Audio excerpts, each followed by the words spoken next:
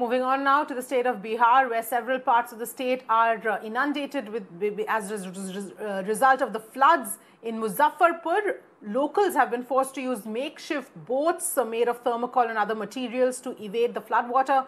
In absence of boats run by the district administration, they are in fact forced to put their personal safety at risk.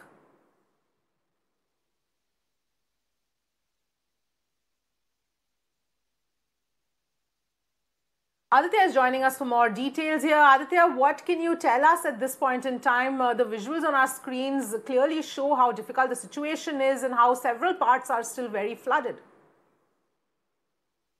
Yeah, exactly. I mean, the Muzaffarpur district in particular is actually facing the wrath of the inundated rivers. And that being said, the civic bodies have locally have actually gone caput when it comes to the management of rainwater plus flood waters.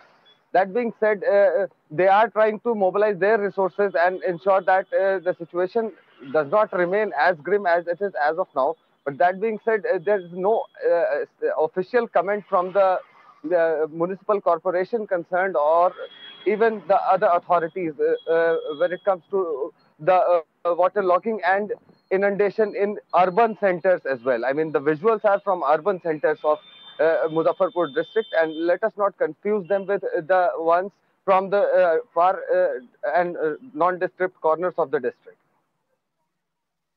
Back to studio.